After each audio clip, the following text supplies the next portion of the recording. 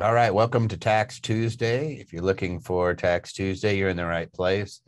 If you're looking for Tax Wednesday, Thursday, Friday, Saturday, well, you could probably watch recordings. So you could still be in the right place. Hey, this is Toby Mathis. Eliot Thomas. And we're going to bring some tax knowledge to the masses today. So it's very exciting.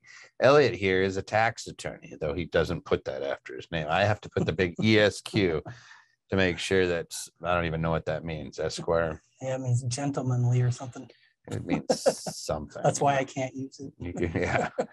You put JD. What else could you put after the end? Attorney, counselor. Anyway, we're done with that. Tax Tuesday rules. Since we're saying two lawyers, we don't have a CPA today. We have some on, of course. If you could ask your questions in the Q&A, we have staffed even during tax season. We have Dana, Matthew, Patty, Troy. I think we have Christos probably. Oops, Christos and Pio. Pio's on. All right, and so we're still grabbing people from the tax department, even though this is tax season and they are getting killed. Are you going to be nice? We're always nice. We're always nice. All right. If you have questions, you can always email them in, even when we're not doing this. In fact, it's where we grab our questions every week or every other week. Is Tax Tuesday Interested Advisors. You can ask general questions there. We still answer them because we try not to put a big paywall behind you and getting answers to questions. We get about 500 a week, so sometimes be a little patient. If you need a real detailed response, something that's fact specific to you and he's giving you advice, then we're going to say you got to become a platinum client. Platinum client, it's $35 a month, but they still get to ask tax questions in writing, and you get as many as you want. You know, in those ones we ask that you do the tax in writing, just because it's usually very fact specific, and we don't want there to be confusion.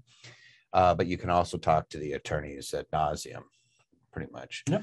Lawyers like to talk, so you can always get one on. Hey, anybody there? Yes, they're excited to talk to you, and they don't bill you for their time.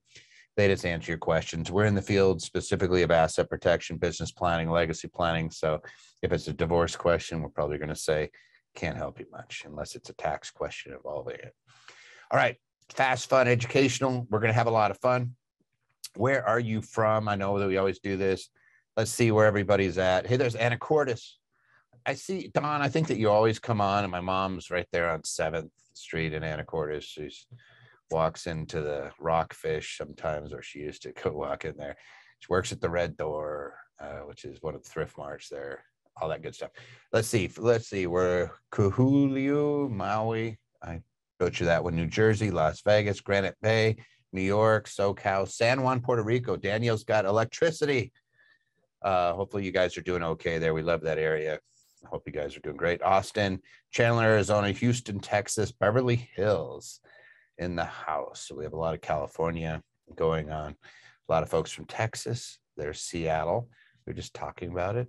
Somebody's in, is this live? Yes, I'm in Tunisia in South Africa. Love to South Africa. I've been there, done some hunting there. People get mad at you if you go hunting there, but no, it's actually for food. Like everybody eats everything on those animals. Honolulu, Crystal Bay. We got people from all over the place. This is awesome. So we love it. There's Reno even. And Smyrna. Is that Smyrna? Yeah, Smyrna, Georgia. Is that how you say it? I think so. I just butcher stuff. All right, so let's go over. There's Tampa. Mark, praying for you, sir, that you guys do okay in this storm. So please be safe. We got a lot of our folks down there, like a lot of our employees from Anderson actually work in the Tampa area. We got a bunch of them. So let's send out good vibes and may that storm be weakened. I'm in Tampa and you are distracting me. Ignore the storm. It's not coming. No, hopefully it goes to, they're saying like a category 2, maybe 1. They always, it's always the storm surge, but hopefully you guys get a glancing blow and it ends up being not as big of a deal. You never know this day and age with TV. Those guys like to hype it sometimes. Sometimes it's not the hype. So just be safe. All right. Opening questions. There's about 10 of them. Let's go over this. Can one pick and choose properties in a cost segregation study and take bonus depreciation for multiple years? For example, can one take bonus depreciation on the 5-year properties for 2021 and the 15-year properties for 2022? So we'll answer that. That's a good question, by the way. It's very specific. I have an equipment leasing company that rents equipment to my construction company and to another company that is a manufacturing plant. My CPA said the revenue is considered active. There are no employees. Would opening the equipment leasing to others remedy that? We'll go over that too. Good question so far. We rent out single family property that is on a single family property that is on a flat lot. Our winter rainstorms damage the foundation and make the house cold. If we buy 6 200-gallon rain barrels and hardware for about $4,000, can we deduct it for 2022? Good question. We'll get into that. Would it be reasonable to group short-term rental activities? So STR just stands for things like VRBO, Airbnb, right? So would it be reasonable to group Airbnb activities or short-term rental activities, including out-of-state, together with this is a regulation, so 1.469-4 grouping, and materially participate in the group? What if the out-of-state ones have a property manager? Good question there, right? That's a fantastic one. Yeah, this is like stump the tax people. I can't answer a single question that I've seen, so I'm glad you're here. If a U.S. citizen receives a property that's located in another country as a gift, does he or she need to report it to the IRS? If so, what paperwork is needed for it? Does a real estate gift from a parent get taxed? Then we have a long one. My question is about bonus depreciation, which I realize must be taken in the first year that the depreciable item is placed into service. The property was purchased this year and was informally placed. So we'll dive into this one. Don't worry. Some of you guys are already seeing the issue here. The property was purchased this year and was informally placed into service for a very short period of time to family and friends, but needed renovations to open it to a larger VRBO market, which we did this year. It is now placed into service. Not sure if I can qualify this year for the real estate professional or the professional real estate status designation. So any chance I can use any of the bonus depreciation for next year, since without the designation, I can't take a loss unless I want to carry forward. Also, I seem to remember that you have to place the property in service before the expenses are incurred to take the bonus depreciable. So depreciation. Great question. Boy, we could just do an hour on that. Yeah, we could just do an hour on that one. That one's popping open a whole bunch of goodness. All right. How does accelerated depreciation work in general and more specifically for multifamily syndication as both a passive and non-passive investor? Good question. That's a good one too. What are my options if the IRS refigures your taxes and you have a CPA reviewing and signing off on the return? So we'll have to dig into that one a little bit. Yeah. After cost segregation, how long do we need to hold the property? Is there hold time restrictions to sell after cost segregation? Or can I sell the property after cost segregation and do a 1031 exchange for tax deferred? I don't write these guys, so if you see weird typo things, sometimes we'll massage it a little bit. For the most part, I'm always like, hey, all right, so we're going to answer all those. If you're already having so much fun, you say, this is so much fun, I don't want it to last just an hour and a half, or whatever it is. I want to get more. Go to my YouTube channel. There's my smiling face. And we record all of these and put them up. We usually put the questions. So like you could tell if it's a Tax Tuesday because it'll be an hour-long video, generally speaking, and it'll have a whole bunch of different questions. But it's just mind food. It's, it may not even be like, hey, I'm not doing a lot of rental properties, but you never know when something's going to sneak up and give you a return that you didn't anticipate. I'll tell you what, in this day and age, the way everything's going right now, I would want every little nickel I can get my hands on. And I'd put it into service. I don't think I would sit on cash, but I would definitely be agitating the markets right now. We've never seen, I think this is the 4th worst start of the S&P in history. It's not even the worst. And I can tell you it made new highs after all of them. All right, this is going to be fun. Can one pick and choose properties in a cost segregation study and take bonus depreciation in multiple years? For example, can one take bonus depreciation on the 5-year properties for the 2021 tax year and 15-year properties for the 2022 tax years? What say you, Eliot? So you can do the 5-year property on a particular property. If you did a cost seg, take all that 5-year in that one property in 1 year, and then the rest of it in that particular property, the 10, 15, 20 would be depreciated over time.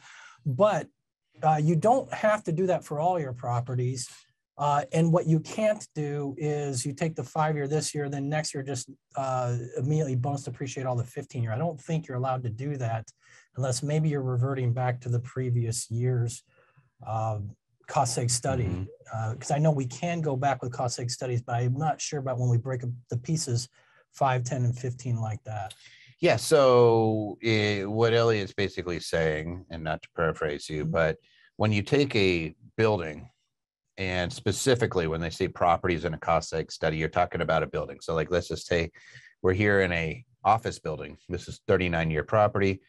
I use this example all the time, so I apologize if you're like, oh, here he goes off again about carpeting. We have carpeting under our feet that your accountant would say is 39-year property, but we all know that this carpeting isn't going to make it 39 years. The IRS will say it's 5-year property, but we have to break it out. So we have to say, here's the value of the carpeting, here's the value of cabinets, here's the value of the trees. You literally depreciate the trees. You depreciate the car lot, the parking lot. You get to take that over 15 years, and you break these out into their pieces. So that's step number one. That's a cost seg. Step number two is, do I bonus it and take it all in 1 year? So this is the last year of 100% bonus depreciation. So if you put a property into service in 2022, I could take any item that's 5-year, 7-year, 15-year, boom, write it off in 1 year. But I have to pick. This is the only year I can do this. And I can choose 5, 7, or 15, one or all, or none. And I could just depreciate them over 5 years, or I could depreciate it in 1 year and take bonus depreciation. In fact, I have to opt out of bonus depreciation. So that's what I think we're getting at is, hey, if I pick a property, can I bonus 100% of the 5-year property in year one and 100% of bonus depreciation on the 7-year in year two? And the answer is no. It's the year that you decide, this is my 5-year property, 7-year, 15. It's that year that you have to take bonus depreciation or lose it. And you get to opt out. But what Eliot just pointed out so smartly was that, but you could choose different properties for different years that you're going to take that you're going to do a cost seg on. So I could cost seg a property this year, and I could say, hey, based off of my facts and circumstance, you could still be doing cost seg, by the way, for 2021. You up until your return is due with extensions. So it's October 15th this year.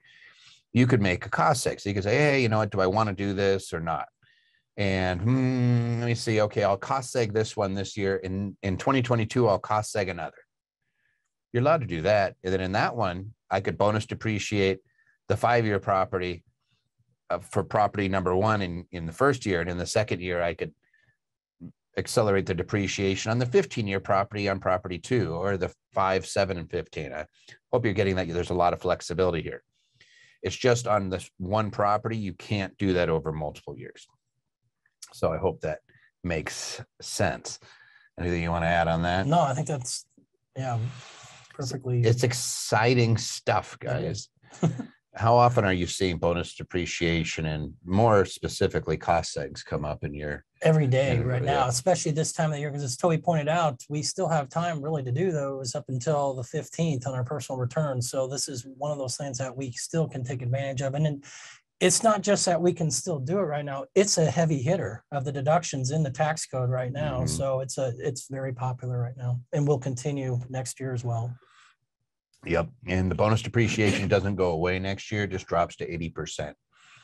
So if my carpeting's worth $100,000 in 2021, you could write off 100% of it. If you did a cost seg for 2021, if you did a cost seg for 2022, you could write off 100%, $100,000. In 2023, you cost seg that same property and put it into service. Then you're writing off 80,000 and you're writing off the 20,000 extra over 5 years. So it's not like, again, it's not bad. It's just, it's starting to phase down a little bit. We see a little bit of that. All right, here gets fun stuff. Equipment leasing companies, what everybody's excited to hear about. I have an equipment leasing company that rents equipment to my construction company and to another company that is a manufacturing plant. So company A, it rents equipment to company B and C. B and C have different owners. B is the same owners as company A that's doing the equipment leasing. My CPA said that the revenue is considered active. Which company? But we'll get into that. There are no employees. Would opening the equipment leasing to others remedy that? Seems like they're focusing on the equipment leasing company. Yeah. So, okay. Well, I think the problem here is that if we are already active, assuming that's active to both rental units, excuse me, both companies that you're renting to, adding a third is only going to further, I think, bolden the fact that this is an active business, because now you brought in yet another business. You're doing a unrelated leasing to this unrelated business, and I think that just bolsters showing that this is active income. So you're operating against. It's not just internal, and so no, I think that would have the opposite effect more than likely. Yeah, well, equipment leasing is always active, and I think that's the big thing. Is where you see rents become passive is when it's rental activities. If you're in a company that's being run by somebody else, you could possibly be passive because you're not materially participating. But I think equipment leasing is always subject to self-employment tax. Yeah. The bigger issue here is this idea of a third party having anything to do with it, and it really doesn't. But where it could come into play is if you decide you're going to start grouping activities together. And so if you wanted to group the construction company and the leasing company together, you probably could. Mm-hmm. I wouldn't see if it's the same ownership, and I guess they always do the facts and circumstances. We're not even in passive, so I don't even know if we'd have to do it. But actually, I don't even think you'd have to worry about it. So I don't even have to worry about grouping. The only time I'd have to worry about grouping is if it's rental property being leased to the construction company. And under those rules, it gets really wonky when you have self-rental, because the self-rental could be considered non-passive. So most people group it. If you have an accountant that knows what they're doing, they're going to group an active business with a rental business to make the rental non-passive loss offset the income from the active business. Otherwise, you could have a bad tax effect of not getting to use the passive losses. So you could make them non-passive, and all of a sudden you could have issues if you have other passive income. They wouldn't offset. So it's like, So the answer to this one, really straightforward, is it's active. There's not much you can do about it, but what you do is look at the type of entity. So if you want to avoid getting hit with self-employment tax on all that income, you might want to consider S corps, making the leasing companies into something that is not subject entirely. And especially if it doesn't have employees on that leasing company, and you're not really doing that much, it might be that you take a really small salary and then all that income, it's not passive, but it's not subject to Social Security taxes, which gets you to the same place, kind of. Anything else on that one, sir? No, we're good. Pontificating too much. We rent out a single family property that is on a flat lot. So I think what they're saying is, hey, we have a house on a really flat lot, and when it rains a bunch, it messes up the house. It damages the foundation and makes the house cold, which is kind of odd. If we buy 6 200-gallon rain barrels and hardware, can we deduct it? So it sounds like they found a solution to the issue, which is maybe it's to keep the moisture off the ground or something. I don't know what it is. Collect the rain. I've never run into this, but you have a lot of rain, so you're buying barrels and hardware. Can you write it off? What say you? Yes, the answer. Can we do it all in the first year? Yes. One popular thing that would pop out here, I think, to a lot of people would maybe be the $2,500 de minimis selection. We're over that amount because we have 4,000, but going along that same path, there is a provision that if it's under I think it's the lesser of $10,000 or 2% of the unadjusted basis of this property, you could add to it and probably still deduct immediately as kind of an repair. I guess, are you assuming that this is an improvement, or you can think that this is? I would think it's probably not an improvement, but just in case the IRS even argued it, I think you have a perfectly good explanation for why you could deduct it. So I don't see any problem. And what you just hit on was the safe harbor of $2,500, and that's per invoice or per line item on an invoice. So the line items here would be 6 200-gallon rain barrels. If they're below $2,500, you're as good as gold. And then the hardware, you would break that out and you'd look at each line item, and you'd have to be $2,500 or under $2,500 for each. Otherwise, what are we writing this off? Like, what would be the useful life of a rain barrel? Yeah, I don't see it as an improvement, but even in the worst case scenario, I think you have a way around that. You're bonus depreciating it anyway, right? So Yeah. you're just trying to make sure that it's not an improvement. So it depends on what you're doing with it. If you're installing it somehow to the home and making the house benefiting the home and making it more valuable, then I think then we'd probably have to do a cost seg and break it out. But if it's, again, if you're below that $2,500, they can't even question it. It's boom, safe harbor. It's a repair, done. Don't have to think about it. And it's not $2,500 per invoice. It's $2,500 per line item on an invoice. So, so assuming that the 6 200-gallon rain barrels are underneath that $2,500 and the hardware is also underneath that $2,500, but they add up together around $4,000, you shouldn't have a problem. And even if it was more, I think you wouldn't have a problem. All right.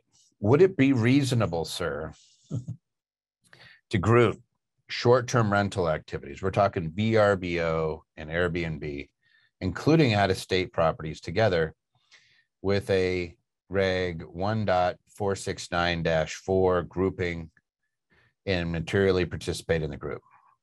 And then the secondary question is, what if the out-of-state ones have a property manager? Yeah, this is an interesting one that, first of all, as Toby's pointing out, he keeps mentioning that we're talking about Airbnbs, VRBO.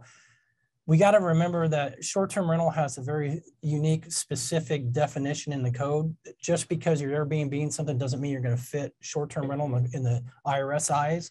That aside, if we're just assuming that we fit that and we're calling it short-term rental, you could group if you want. The key is, and what that will allow you to do, and it's kind of bringing in the second question, you can have properties locally that you're managing yourself, meeting all the criteria for. But then you have this one outlier that maybe is across the country and you have another property manager. Well, on its own, you may not qualify with that one property, but by grouping, you could probably pull it into the fold there and then do exactly what you're trying to do here, I think, with depreciation probably. Yeah. So what's a reg? It's just the IRS's interpretation of what the tax code is. Yeah. So the code provision here is 469, which is passive activity loss rules. So we're talking about passive activities. A short-term rental can be a passive activity if you don't materially participate. So the only question here is, are you materially participating on your short-term rental activities as a group? And what we know for sure is that when you have rental property, and rentals are anything 8 days or above, I'm not going to get into the substantial services and extraordinary services and all that. Just figure in real life, 8 days and above average tenant. So if you're renting it out, then we have to group those all together if we're going to be a real estate professional, because our material participation is per property unless we group them. So here we're just saying, hey, this is short-term rentals. This is not a rental activity underneath the code, as far as it is not a passive activity by itself. It is a trade or business. So can we group a number of these? And I always say pizza parlors, right? Every time somebody says short-term rental, I say Pizza Harbor. In fact, you like to make fun of that, right? Every time it gives me an example, it's I was actually going to make a t-shirt. Toby's Pizza. And they still do it. Right. So each short-term rental is really a pizza parlor, and it's an operating business. And the only question is, am I materially participating? So this is no different than if I have a bunch of pizza parlors. Generally speaking, in a pizza parlor, you're going to wrap them all up into one entity. You're probably going to have a parent company. In the short-term rental, we probably want those losses to hit us. So we might group them up through a partnership. We might group them up through a disregarded entity. But at the end of the day, it's you. So you need to make that election to group all of those short-term rentals. And it's only for purposes of material participation. This has nothing to do with real estate professional status, because it's a short-term rental activity. We do not care. You do not, it's not it is not a rental activity that is considered passive. It is a trader business. It's a pizzeria. And the only issue is, did I materially participate? And the reason that I want material participation is to make it non-passive so that that loss could be used against all my other types of income. That's it. So if I have a bunch of Airbnbs and I know, oh yeah, I could offset my W-2 income. I could do this great tax maneuver, and I'm just using the tax laws in my favor. And I'm like, yes. Somebody says, if you eat too much pizza, you'll look like a hog and get slaughtered. John, stop that. John's misbehaving again. But anyway, all we're doing is saying, hey, we want to use these in our favor in this particular year, right? Again, the way the cost segs and everything else work is these short-term rentals. We could pick sometime in the future. Hey, I have a lot of W-2 income. Maybe it's not this year. Maybe it's next year. And then boom, I can unlock a whole bunch of depreciation, and it's group my activity together, my short-term rentals together, which is really, I think there's 4 provisions. It's common ownership, the nature of the activity, all that fun stuff, geographical proximity, all that stuff. You lump them together and say, all right, here's this one business that I'm running and materially participating in. Now I have a non-passive ordinary loss that I can use to offset my W-2 income. And that's why people love short-term rentals from a tax standpoint. Just seeing if there's anything in the chat. I keep seeing just Patty. I'm going to expand this. So bear with me, guys. There we go. Patty taking it over. If you have a group of rentals for material participation, how is that election made? It's actually something you do on your return. You're literally just saying we're making a grouping election. The mechanics of it. Do I still report them separately? Yes. You still report them separately, but you treat them all. So Rosie, you treat them all as one activity, and you're just making, you're putting like what, a little statement on your return. Yeah, there's a there actually will be a statement for aggregation on that you'd make on your return, and you just glued them all together, but you do report them all independently. Yeah. So you treat the group of the activity. So those rental losses, usually what your reason you're doing it, and I wouldn't make a grouping election on rental property that you have a whole bunch of loss carry forward on, because it locks it. But you're looking at it going, all right, let's see.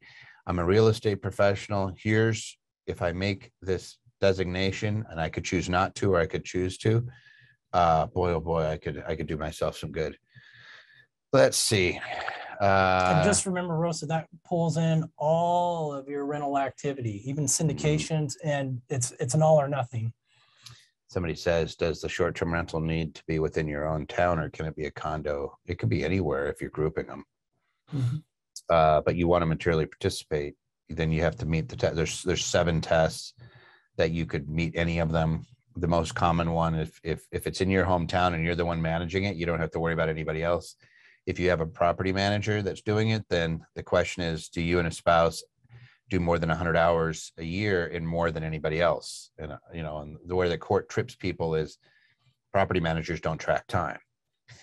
So the real one there is probably closer to the 500-hour test. So you and a spouse meeting 250 hours each, so 500 hours total, would meet the material participation test on a yearly basis, and boom, you don't have to worry. You could have property managing, all that fun stuff.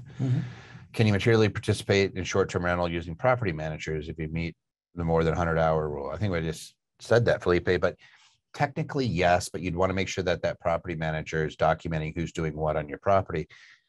Just because if you're asked, the IRS is going to say, who else did substantial services? Let's see. And it's not the company. It's the actual employee for that company. So, Johnny and Sal over here were the cleaners. How often do they clean your property? How many hours? Okay, we add that up. Oh yeah, they did 30 hours. All right. So you're like, okay, I did 100 hours and it's way more than everybody else. I'm good. But if it's, hey, but we also had these other guys doing a lot of work on your properties. These ones over here, they did 110 hours. Okay, now I'm in trouble. Now I have trouble. I need to show how many hours I did and how many hours they did and that I did more. Cool. Is that the person, not the company? It's the person. Yep. So you're already out. If you buy a rental property together, wife is real estate agent, husband is not, can he still be considered active? Yeah, Absolutely. It's per couple, and you add your times together to meet the material participation. The issue is, it sounds like your wife would probably be a real estate agent, would be a real estate professional, and she would meet the first test, which is 750 hours, more than 50% of her time. It's under 469C7. And if I'm not mistaken on this reg, it's 1.469-4C2. That is the provision you're probably actually triggering here to do the grouping election, which is what you put on your return. I'm making a grouping election pursuant to such and such. And just for technicality here, grouping is very different than aggregation, although there's similar concepts. But aggregation is going to be with your long-term rentals, and we're pulling all your long-term rental activity into one big group. Grouping is where you have different businesses that you're trying to find similarity with and put them together for material participation purposes. Good enough. All right. Tax and asset protection workshops coming up on October 1st. Is that this weekend? Yes. Are we already into October? We're there almost. Yeah. It's going fast. This year it's just been like, yeah. Yeah, it's getting towards the end of September. We're in tax season. Everybody's like, oh, they've been getting crunched. Somebody says earlier, you mentioned it's not too late to do a cost seg for 2021. If the 2021 tax is already filed without cost seg, can you amend them and do it? Yes, Kevin. This is why you're here. And can you do the bonus depreciation? What would the deadline to amend? Is it October 15th? It's actually October 17th this year. Do it. And if you need a good cost seg person, we will make sure. Like, Ian's in this. What's Ian doing? He's supposed to be just. He's buried right now. He's like, it's like irresistible. He's like, oh, there's questions. Somebody needs to answer them. I think it takes his mind off things for a minute. So Kevin, I would be curious, Kevin, if you would be willing to share once we are done, how much it saved you in 2021. Just send us an email to our Tax Tuesday and just say, hey, by the way, it saved me like 15 grand or whatever it is that you're going to save because of that. Because it just tells you why you stick around and listen to this stuff, because you never know when it's going to save you some money. And it's like a nice vacation that it's going to save you, right? All right, tax and asset protection workshop. My partner Clint Coons does the morning. I do the afternoons. And he does a great job on asset protection, security through obscurity, creating a great plan, keeping your stuff out of the reach of all the nasties out there, lawyers, snoops, Uncle Sam. I do tax in the afternoon. We work just on real estate. We're going to show you how to build a great blueprint, great plan to help you create a legacy. This is fun. Does the short-term rental period consider who it was rented to? If someone stayed 3 different times, you're fine. It's unique rentals. So they're always looking at it. So if you rented it, again, the way the IRS says is you take all the days that you rented it out as a short-term rental and divide it by the unique rentals. So, I think that if you had somebody stay 3 days in a row and you had 3 different rentals, they would say no. But if you had somebody stay 3 days this week, 3 days next month, 3 days the other, they're going to break that up. All right. I'm just answering questions. Sorry, guys. Sometimes I just read the chat. It's right in front of my face and I can't help myself. All right. Here's a good one.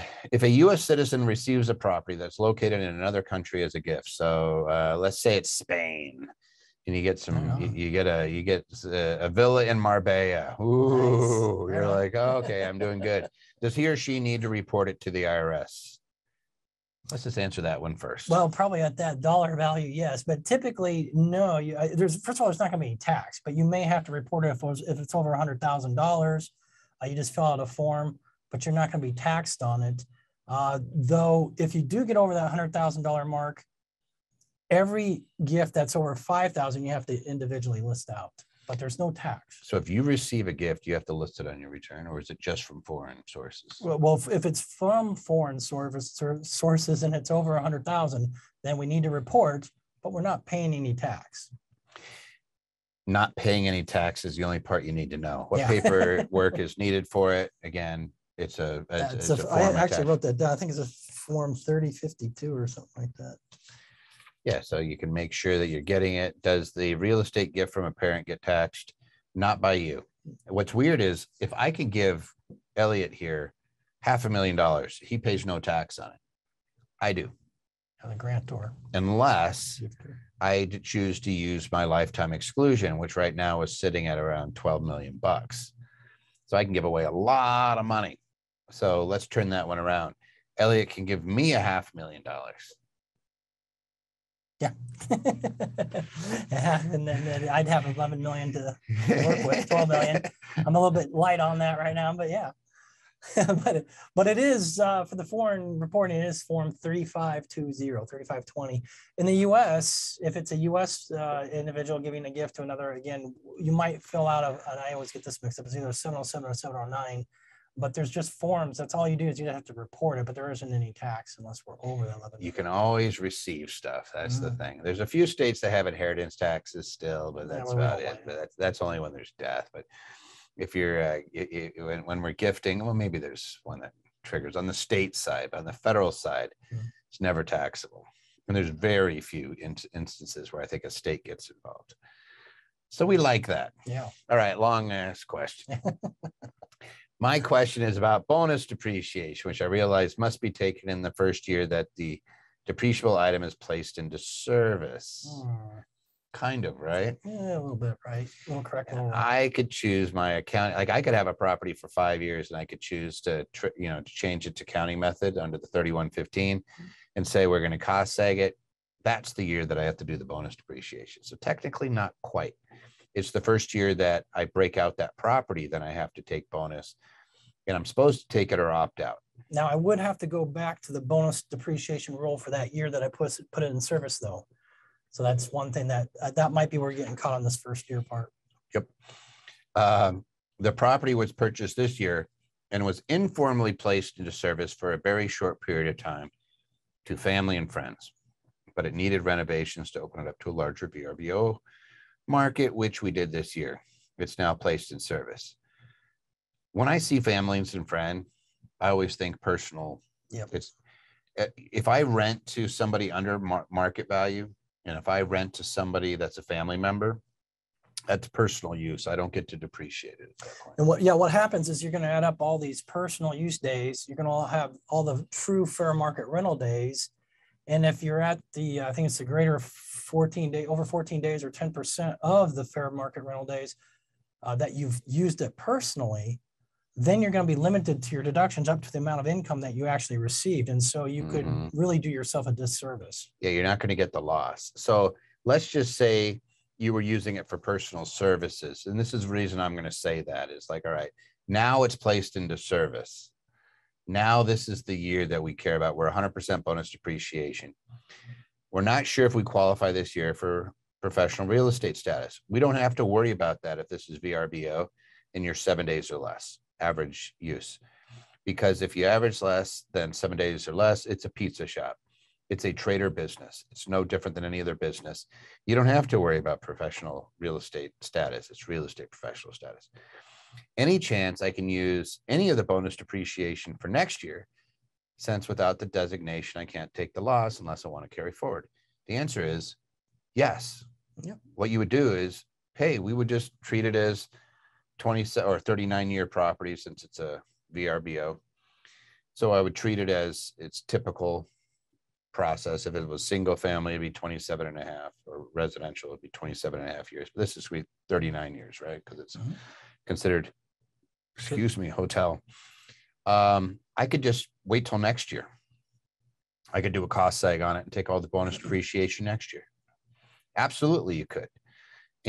But remember, you don't have to qualify as a real estate professional. So all we care about is, did you materially participate? Did you do all the activities? Were you the host? If the answer is yes, we don't have to worry about anything else. If the answer is no, then we go to step 2, which is, did you do 100 hours? Did anybody do more?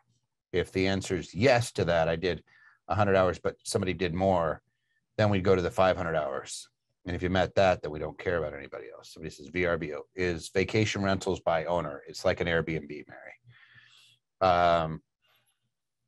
Any chance I can use? Yes. Also, I seem to remember that you have to place the property in service before expenses are incurred to take bonus depreciation. That's correct. Yeah, that's absolutely right. Before it's depreciable, it has to be put into service because we don't depreciate our personal property. So the easiest way to think about this is if I bought a house and I was living in it, I don't depreciate it. But if I moved out of that house and made it into a rental, then I could. Yay. Perfect. How does accelerated depreciation work, Eliot? In general, and more, this sounds like a law exam. Yeah. How does accelerated depreciation work? Discuss. You have 3 pages. In general, and more specifically for multifamily syndication as both a passive and non-passive investor. You know, to really prep for this question, I actually went back and tried to come up with the actual definition of accelerated depreciation, which just simply means you're deducting more up front than you are at the end. That's the basic bonus answer. Depreciation. Yeah, bonus depreciation is certainly a part of that, but there's other types of, out there depreciation. Here's a good question. Jamoya, there is bonus depreciation in California for federal tax purposes. Mm-hmm. They will not allow you to take bonus for state tax purposes. So you end up with 2 returns. Very good question there. Yeah. California sucks. 2 different trails. Yeah. You're going on no offense, but your tax department, like the franchise tax board, is a bunch of vampires. And if you're listening, go back into your coffins because you know that you are. Yeah, we have a whole bunch of folks that worked for the service. We had tax attorneys that worked for them, and they even say like, yeah, it was pretty brutal. Yeah, it's like most people are like, yeah, we're pretty vicious. It's the truth. A bunch of you guys. So I could say it. I love you guys. I probably never be allowed to go back into California again, but holy kashmoli, you guys are vicious. I'll be checking for Toby at the border. I want that team like coming after my enemies. You go after them. You just, yes. So anyway, accelerated depreciation is a fancy way of saying anything that's 5, 7, 15 year, anything that's 20 years or below for useful life, you can write off in 1 year. It's under 168K. So I can, boom, take this huge deduction. Now, how does it work for a multifamily syndication? It doesn't, unless you do a cost seg. And if I do a cost seg, I'm breaking out the personal property, which is 1245 property. Mm-hmm. That's just for the accountants out there, versus the 1250 structural property. Yep. Your personal property and your real property. 1245 personal property, 1250 being your real property. Right. And we never get to write off land. So it's whatever's built on that land. So you walk up to this beautiful apartment complex. You're walking, there's a little alleyway or the walkway, and it has a nice little fence, and it's got some palm trees. You walk out there, there's a pool, and you see all this little cute little gates and all this stuff. All that stuff is 15-year property for the most part. Like all that you could write off in 1 year. Poof. So that creates a big loss. Now, the only question is, are you a material participant in that syndication? And if the answer is no, then the next question is, are you a real estate professional? If the answer is no, then it's passive. If the answer to either of those first 2 questions, are you active in the management, are you materially participating, then it's non-passive. Are you a real estate professional? Then it's non-passive. Otherwise, yes, it's passive activity. If you aggregate, which we talked about earlier. Yeah, I guess you're right. Even on that one property, if I was a general partner in a syndication, then it doesn't matter whether aggregate or not. That would be non-passive loss shooting down. Yep. If I'm a real estate professional, then I would have to aggregate my properties together to meet the material participation test. If I was a real estate pro, then it unlocks the loss there as non-passive. Mm-hmm. Yes. Somebody says California is like watching the Titanic go down over 2 decades. It's still a beautiful state. And it's beautiful there, but man, we're going to be nice. We're not going to say anything. I love going fishing out of San Diego. Wow. And you guys, down. Napa Valley is amazing. The beaches are gorgeous. It's just you have a little bit of a tax problem. Yeah. It's kind of like that. Your family's great, except you got that one uncle. Drinks too much and uses colorful language. And you're like, everything's great. This is a great holiday, but Uncle Eliot showed up. Uncle Eliot getting hammered, talking some crap. Right? That's the problem. So yeah, California is beautiful. You just got a little That's why I missed my invitation to Thanksgiving last year. Yeah, I'm gonna skip it. I'm gonna skip it. Yeah, you really, I can't see you ever being bad ever. You're like the nicest guy on the planet. Like Eliot's truly the nicest guy that's out there. I can't see you ever misbehaving. All right. What are my options if the IRS refigures your taxes and you have a CPA reviewing and signing off on the return? Well, the tax liability is always the responsibility of the taxpayer. So it really doesn't matter if a CPA messed something up or didn't, gave you bad information or didn't. Yeah. Whatever it is, the liability is yours as an individual. And then if you don't agree with it, that's where you get to go to the Office of Internal Appeals and you say, hey, I don't agree with this. Let's take a look at it. You're going to get a real professional looking at your information then. So it's not uncommon to have an examiner. You remember Ronnie? Yeah. This is fun. Ronnie, let me see if I can actually look this up in real time. So Ronnie had a client, he was going through an audit, and Ronnie is with Hager's, a great CPA, a great friend of ours, and used to work here. And let me see what he says. Oh, this is great. There. He was like, he said he was in this audit, and some inexperienced guy asked questions like, what airline do you travel on and what hotel do you stay in? So after like 90 minutes of answering questions, some new guy pops up and starts yelling that a shareholder loan is a dividend. We're like, who are you? He was so combative. Said it was an awkward 10 minutes. These were two of his statements. Don't cite code sections at me. I represent the interests of the government. I don't care the way you see it. Sometimes you get that auditor. We've seen that. It's rare, but holy cow, when you get one, it's like, just, you know what? Just figure out what you're going to say, sir, ma'am, whatever. Just tell me what it is that you think I owe. And then I'm going to ignore you and go straight to your boss. No reason to engage. Yes. Sometimes it's just better to be like, you know what? You're right. Bad me. No, the CPAs will just be like, they're going to tear into each other. No. You know, but for the most part, sometimes you get an idiot. The smart play is to quote it like Ronnie did, and laugh about it, but get out of that as fast as you can and file your. Ronnie's like, go ahead and make your decision. That's what he's going to say. Go ahead and do it. Don't worry. Like if it's us, we back our return. So like we'll fight on your behalf. We don't charge you. So you're like, you know what? Just go ahead. Throw it out there. We'll go to the Office of Internal Appeals. We'll talk to somebody who knows what they're doing that actually, respects the law. And but I've seen some bad ones. We had like that's horrible. Yeah, poor guy came in with a $79,000 tax liability, and CPA rolled over on him. Was like completely docile kitty, just lying on his belly, and we took it. It was like, you're just absolutely dead wrong. Like here's all the things. We just appeal, boom, done. It took like two months. It was annoying. But I think the liability was $1,500, $2,000 when it was done. It's just know that sometimes that happens. So yes, so IRS reconfigures your taxes. You want to find out why, because they're doing it for a reason. Usually it's because somebody sent a 1099 or something was reported underneath your social security number, and it could be incorrectly reported. It could be a transcribed number. It could be somebody that was just wrong. Maybe they gave you a gross number instead of a net number. There's a number of reasons, but sometimes the IRS gets bad information and you just want to see what their information is. Then you meet with the agent, determine whether or not they're taking a position that's contrary to yours and whether you can rectify it. Then you get to go to the Office of Internal Appeals. If you still don't like what they're saying, then you go to the tax court. And I'll tell you this, if you go to tax court, they do not want you in tax court. They absolutely want to settle these things if humanly possible, unless it's something where they really do need court guidance. Like, I don't know if it's A or B. Nobody knows whether it's A or B. Hey, court, will you tell us whether it's A or B?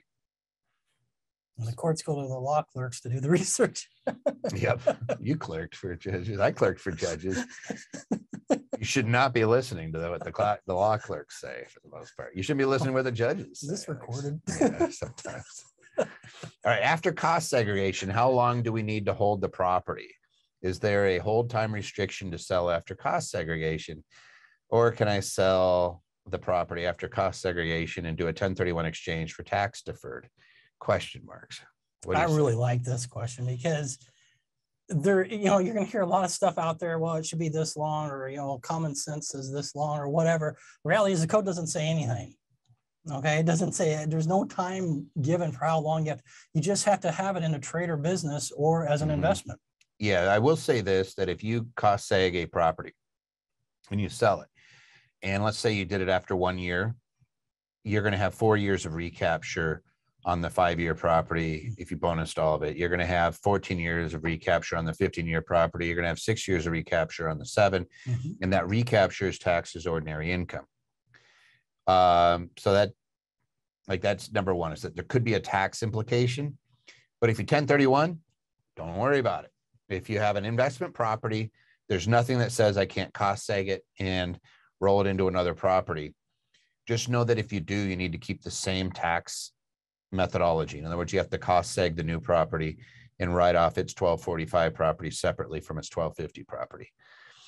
Somebody says, by the way, my IRS tax auditor spelled his title wrong. He wrote operations manager. I still had to pay an arm and a leg after his audit. Operations. That's mean. Yeah, that's everybody this time of year in taxes. I know. I misspell my name half the time at this point. Sometimes I'm just lucky to be able to see. I'm like, what's Toby? You misspelled your name again. Spell check. Right. Right. It just says Hefe.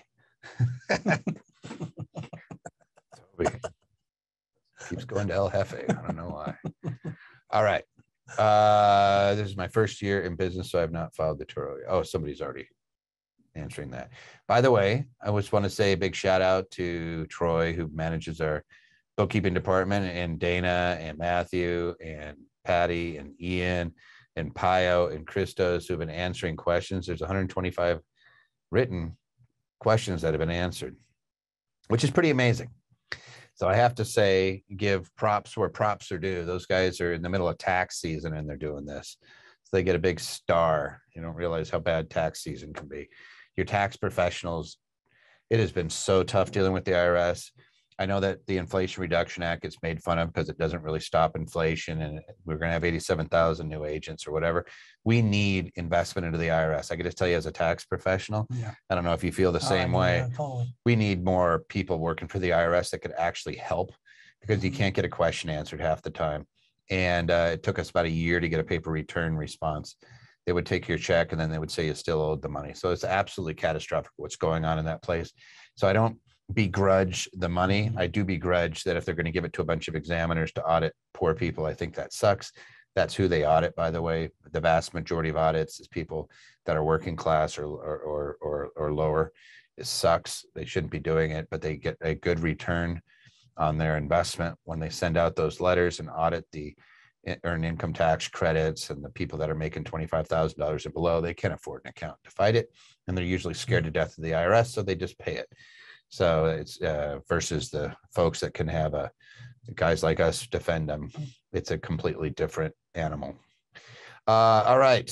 If you guys like tax knowledge, if you like this type of information, please go in there and subscribe to the YouTube channel. Patty always shares out the link. We also stream the Tax Tuesdays. If you want to watch it through a different format, you go to YouTube and watch it. You could also watch the videos there. And there's a ton of stuff. Put about 3 videos a week, usually 2 at least, 3 sometimes. And I'm always trying to pick topics. You could always help me out. And one of the things you can do is go to Tax Tuesday at Anderson Advisors and let me know a topic that you want me to do a deep dive into. Ask your questions. This is where we pick our questions. Again, we get about 500. I just randomly go in. It's usually like the top. I literally look at the top bunch of questions and I'll be like, oh, those ones all look good. Just grab them and throw them in. Just make sure that they make a little bit of sense. So you could always go in there and ask your questions. I personally think that it's one of the most beneficial use of your time is to learn these rules. And it's not necessarily you that you might be helping. It may be somebody that you care about. It may be somebody that you meet. It may be a friend. It may be a family member, somebody else where you just say, hey, you know what? You might want to look at this. I heard you might be able to do something that can help yourself. Big, big difference, especially in years like now. Like, people don't realize that the wash sale rule doesn't apply to crypto. So you could sell your crypto and immediately buy it back, have this huge capital loss, offset a bunch of your capital gains, especially if you had to sell some property or sell stock during this last year. Maybe you took a bunch of winners and your financial professional said, we're out of the market and dumped it, and you have all this gain. There's a freebie to help offset it. It's just knowing little things like that so that you can better yourself and you don't get smacked with the tax stick.